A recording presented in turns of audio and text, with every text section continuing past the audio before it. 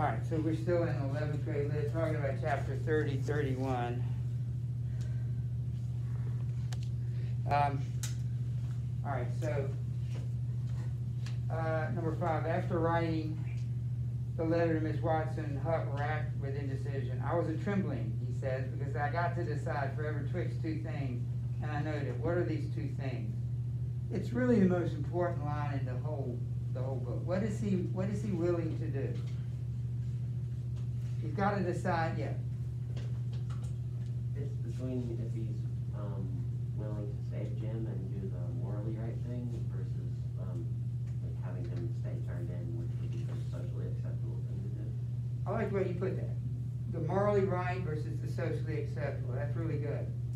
Turning him in was the socially acceptable. But oddly enough, he really thinks that's also the morally right thing to do. He thinks it is. We understand that that wouldn't be, and that he's really doing. So what is he willing to do as a result? I don't think I'm asking you this yet. What is he willing to do as a result of tearing the letter up and helping Jim escape? Like, where does he think he's going to end up? No. So that proves that he thinks it's it's not only socially acceptable, but also he thinks it's the morally wrong thing to help him escape. It would be morally right to help him to escape. And so if you do morally wrong things, you end up in hell, according to this thinking. And so he says he's willing to go to hell. But that's tremendous. Think about it. At the beginning, he just saw Jim as a slave, and he was nice to him sometimes, but he played tricks on him. Now he's willing to go to hell for him. I'd say that's a friend. That's the highest form of love. Even Paul said that about the Jews that he was trying to win over. He said, I'd be willing to go to hell so they could be saved. It doesn't work that way. But that was how much he wanted his people to be saved. We know number 6. Number 7, as a result of this moral crisis, does Jim realize the institution of slavery is wrong? Give evidence. Well, we've kind of already answered that. Does he think that the institution of slavery is wrong? Yeah. Ironically, no. Remember what Julian said. Well, yeah, we changed that a little bit because he thinks it's morally wrong to help somebody escape from slavery. So he actually does think slavery is, and he doesn't have any principles about this. He doesn't have any. He believes it because it's all he knows. He knows slavery because he's been told it's right, and so he doesn't know any different. So he just likes this one slave, Jim, and he's willing to help him. But it's the wrong thing to do. That's why this is so interesting. Does Huck's attitude to an institution of slavery make a decision to help Jim seem more admirable or less? The fact that he thinks he's doing the wrong thing, but he does it anyway. Does that make you admire him more? Yeah, me too. Why, Lillian? Because it shows how much he actually loves Jim and that he's willing to do the wrong thing for him. Right, and it just shows you how uneducated he is. He's not intellectually brilliant, but he could have been, maybe, if he'd had a better start. So it makes you feel sorry for him that he can't make that connection. But, you know, I admire him too, that at least in this one situation, he's doing the right thing, doing more than most people would do at the time. They wouldn't help a slave escape. And then number 9, many readers in the novel regard Huck's struggle with his conscience in chapter 31 as the climax of the novel. What earlier episode in which Huck experienced a similar moral conflict regarding Jim foreshadows his final struggle? And we already mentioned it. What's the other time where he tries to turn him in, but simply can't make himself do that? I mentioned it earlier. Yeah. I think he almost turned Jim into the slave catcher, but decides that it wouldn't be right. Right, and I don't remember what caused him to want at that point to do that. He just felt like he was doing the wrong thing. But but he doesn't do it, because remember, Jim was there saying, Huck's the best friend I ever had, nobody ever was as good to me as Huck was, Huck, you're a great guy, and he would listen to this as he was headed to turn him in, because he didn't tell Jim that, Jim didn't know that, but he couldn't do it. And he says, in what way is this final decision more courageous? It's more courageous because he's willing to go to hell for it. And he makes that statement. All right, so we've done 30, 31, we got, again, about 10 more minutes. You read through 35, and I can't remember which of these ends, so I'll have to, I'm not sure exactly where the questions stop, but.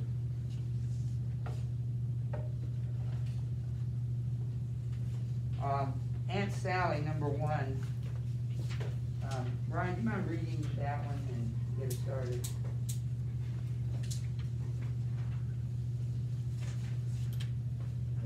Aunt Sally, the sandwich that Huck is a visitor who can possibly she has been eagerly awaiting. I just have to deal with her mistake. No, he's this complete stranger to him, never seen her before, and she thinks he is, well, goes to number 2, who? Tom Sawyer. And what does he do with that? Does he tell her the truth? Of course not. And what's ironic about the fact he has now become Tom Sawyer? That was his old friend. And he spent a lot of time around Tom Sawyer. Exactly. For the whole book, he wanted to be Tom Sawyer. What would Tom do here? Let's go into the Rex Steamboat, because that's what Tom would do. And so now it's almost like his dream has come true. He is now Tom Sawyer. Number 2, when Uncle Sauce returns, Huck learns what his new name is. What is it? We got that. Number 3, Huck intercepted the real visitor coming from town. How does Tom react when first seeing Huck? I think I asked you that on the quiz. Yeah, Judy. Tom's shocked because he thought Huck had died. Right. Yeah, and he maybe more than shocked, because he thought Huck was dead, and here he is standing right in front of him. How does Tom help Huck out in the predicament of the Phelpses? He helps Huck's plan to escape. Yes, but in terms of, he's Tom Sawyer, now Huck is Tom Sawyer. He agrees to act like some other person. And who is the other person? Someone coming through town or something. Isn't it Sid Sawyer? Which is his brother. Very good. Nice job. So he pretends to be the brother, and he's delighted to do it.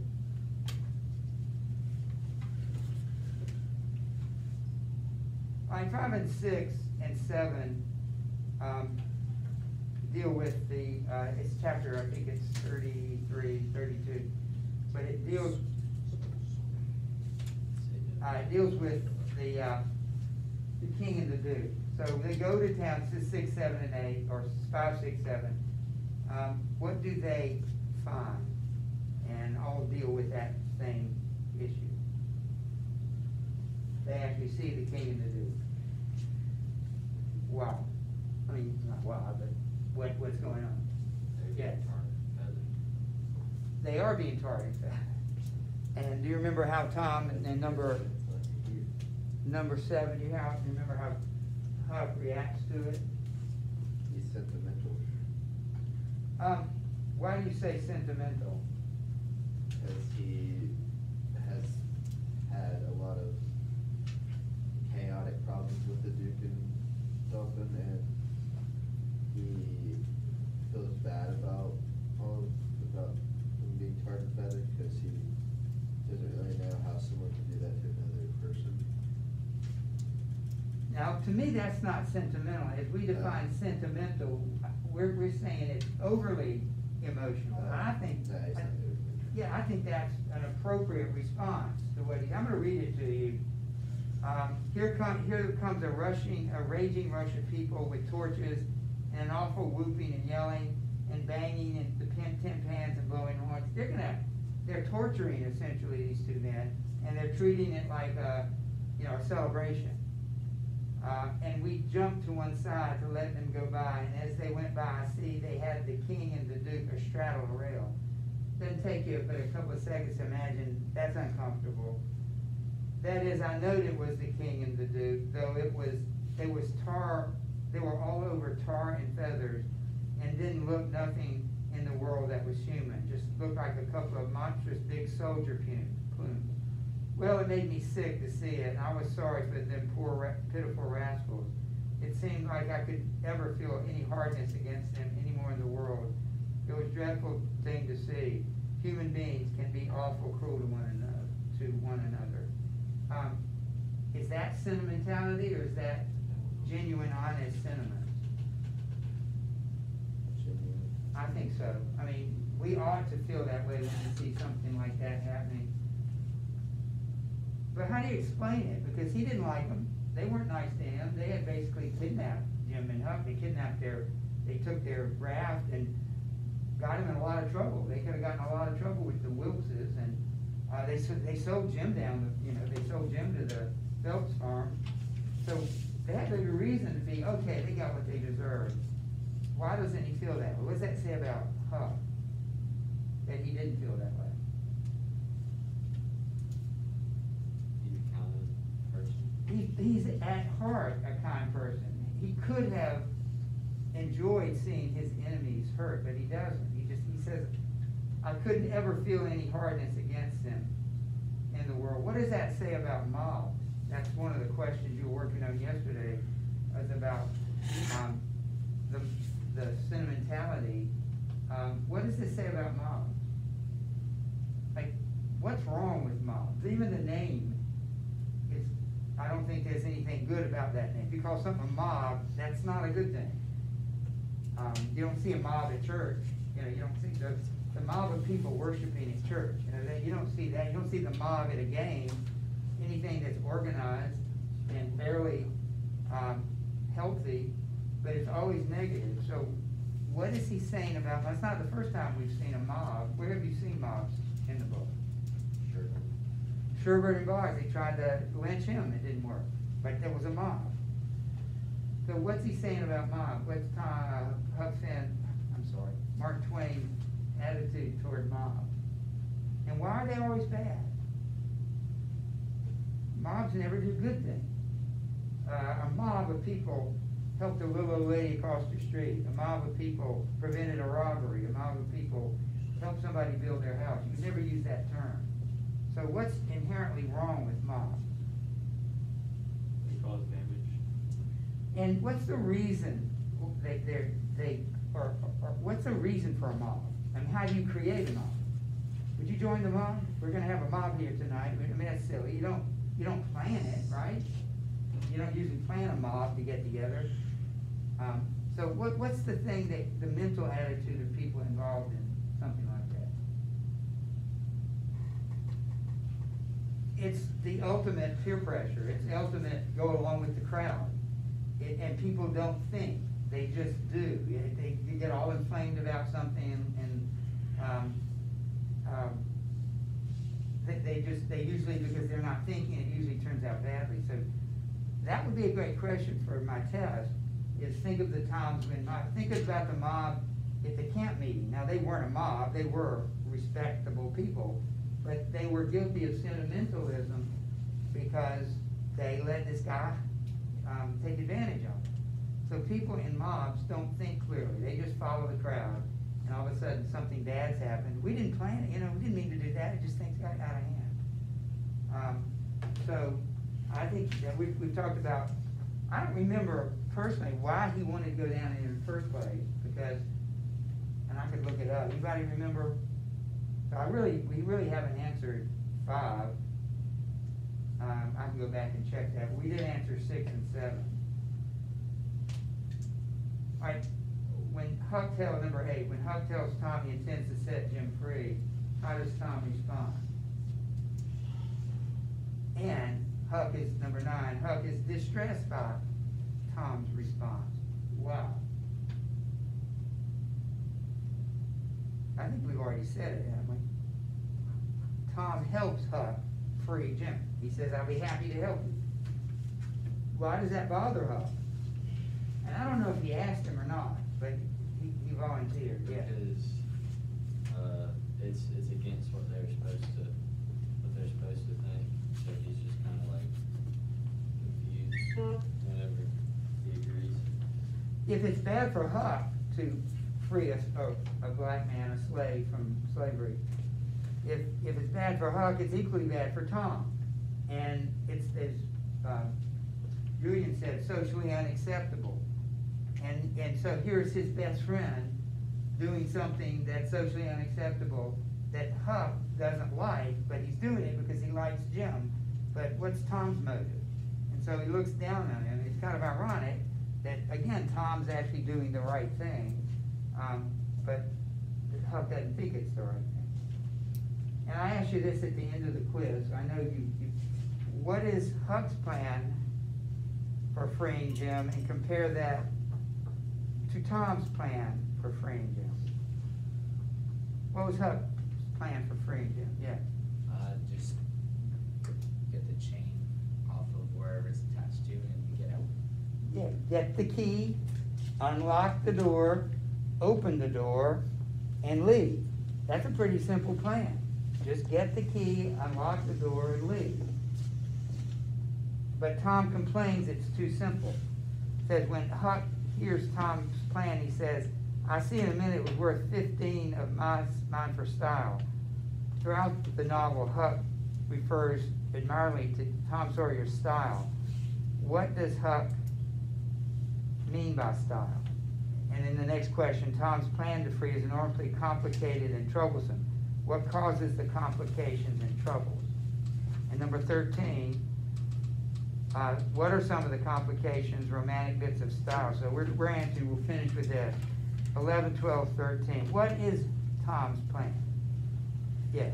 To somehow get in the building, I can't remember that part, but then saw off the chain rather than just take it off the bed frame, and then dig their way out with knives like underneath. Right. And then something involving a rope ladder. It's just a one foot, it's on the ground floor, but he has to have a rope ladder. And where is he getting these ideas? The books he read. Books. And so it's similar to the Grangerfords and the Shepherdsons. Now, why are we fighting the Shepherdsons? We don't know. It's just what we've always done. So Tom's answer is the same. Why are we doing it this way, Tom? If Huck asked, why are we going to all this much trouble? All we have to do is open the door. And he said, because that's the way it's done. I read it in the books. You can't just do that. That's too simple. It's got to be complicated. What's one reason for the complication? Like, what's one motivation to do the complicated, hard thing as opposed to the easy thing? Like, you get, yeah.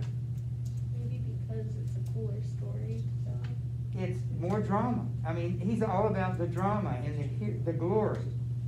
If we do it the hard way, we get glory. If we do it the easy way, which is the practical way, there's no credit for that. And so let's do it the hard way. And of course, this whole section in the book is satire. I mean, it's just absurd. Well, what does he mean by style? Tom does things with style, which means he makes them complicated and dangerous. So, but what is style? Well, just to quicken this, it means drama and glory. He does things that are more dramatic, more exciting, as you said, and offer a chance for glory, as opposed to just the simple, complicated thing. And that's number 12. What causes the complications is that he gets them from books, and they're totally inapplicable. You don't need a rope ladder when you're on the ground floor. Later, I don't think you've read this, but later, they actually get spiders and snakes and put them in the room, because if you were a real prisoner in these books, that you'd have spiders and snakes in your room. And he says he's going to actually not only cut the chain off, but we got to cut his leg off too. And then one time, he says, you know, it took so-and-so in this book 37 years to escape. And Tom says, 37 years, yeah, I guess that's not practical. We can't wait 37 years to free Jim, so let's pretend that it's 37 years. Well, the funny thing about that, the whole thing is pretend. They're pretending everything. But Tom does make the excuse or the concession that we can't wait 37 years to, you know, to free him. And what makes that funny is he says, okay, we could will Jim to our sons and our grandsons. So everybody who's in our family could spend their entire life trying to get Jim to escape. When all you have to do is steal the key, and by the way, 37 years from now, most of these people are gonna be dead. It's just absurd, and that's the point. It's just a game, an absurd game, that Tom is playing, and Mark Twain's making fun of that. It's ridiculous. So, good job with that. Tomorrow, I'm asking you to do those 5 questions, and we'll talk about, I'll give you credit for that, and I'm gonna ask you to read the book for next Thursday.